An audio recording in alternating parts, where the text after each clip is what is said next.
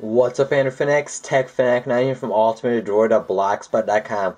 With me I have the Galaxy S3, T-Mobile, and be showing you how to get free Wi-Fi tethering / hotspot on your Galaxy S3 T-Mobile phone.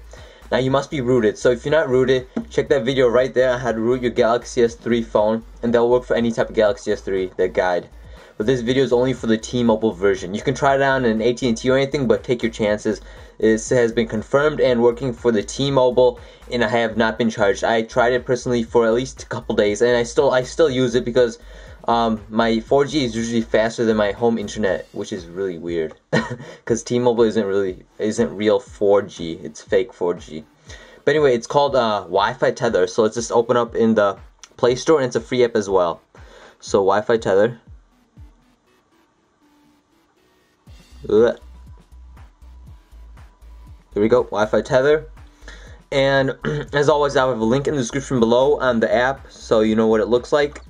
So there's Wi-Fi Tether. I'm just gonna open it up. It's free, like I told you earlier. And before you start actually turning it on, we're gonna have to go into settings and change the device profile.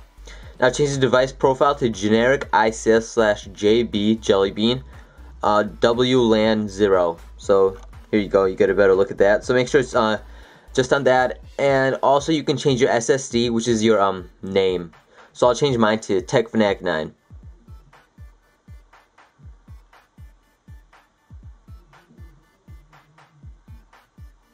Alright, so now whenever you search it on your computer or other device, it'll show up as that name, TechFanac9 for mine. You can also enable security, so you can put password on. I never put a password on, so let's start it up. So let's press, it's starting it up. Give it a few seconds, and when it's started up, we'll test out with my computer. And there you can see you must have root access.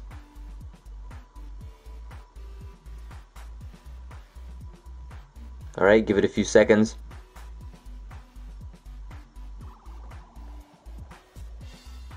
Okay, it started up.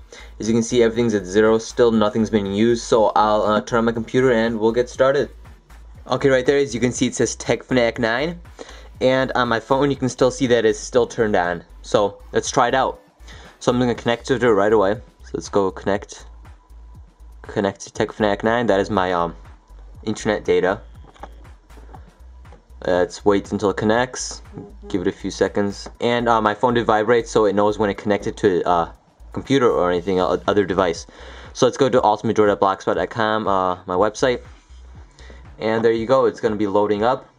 And there you go. Let's click on a tab, make sure everything's working, and everything is working flawlessly. Let's go to google.com, and it should be loading.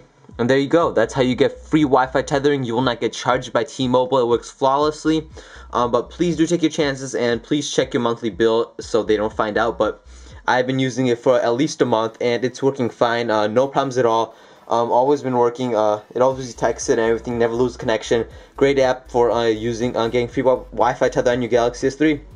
Thanks for watching, guys. Don't forget to hit that subscribe button if you haven't, to help support me and for more tutorials like these and other great ROM reviews, tips, tricks, and hacks for your Galaxy S3 and many other Android devices. And give me a big old thumbs up right there. But if you're on YouTube, give that big old like button for me. Thanks for watching, guys. I'll see you next video.